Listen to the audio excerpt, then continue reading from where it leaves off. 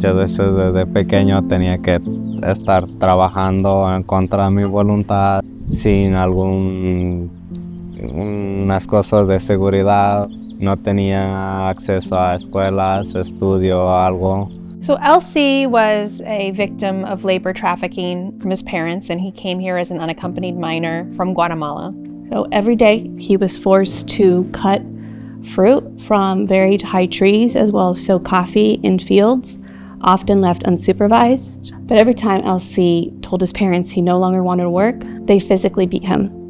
LC was able to escape Guatemala and travel all the way to the United States. Once he came to PLC, he was seeking representation in his deportation proceedings. LC was approved for CIGIS based on the trafficking that he suffered at the hands of his parents and is currently awaiting to apply for his green card. Unfortunately, LC did commit a criminal act that required the services of the criminal justice clinic. If convicted, it could potentially put his green card application at risk. The Criminal Justice Clinic of UC Irvine School of Law is really the primary source of legal services for post-conviction relief for our non-citizens here in Orange County. The need is throughout Orange County and immediate.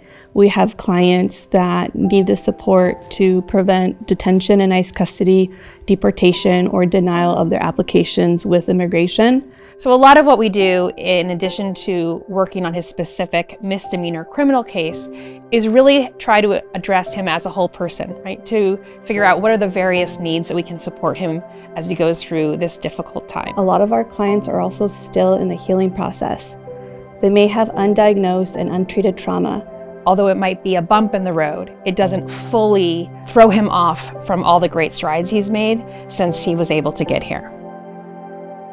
UCI Law has a commitment to pro bono work and ensuring that students get opportunities to do pro bono work. I think sometimes when you learn about the criminal justice system, especially in school, you learn about all of these issues, but you never really get to see the personal side of everything where you see the impact on the people.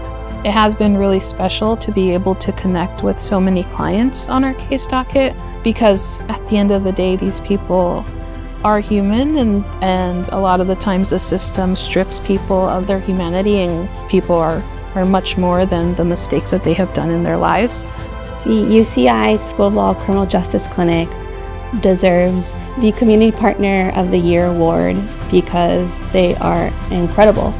It's a privilege to be lawyers for these individuals, and it's a privilege to do this together with PLC.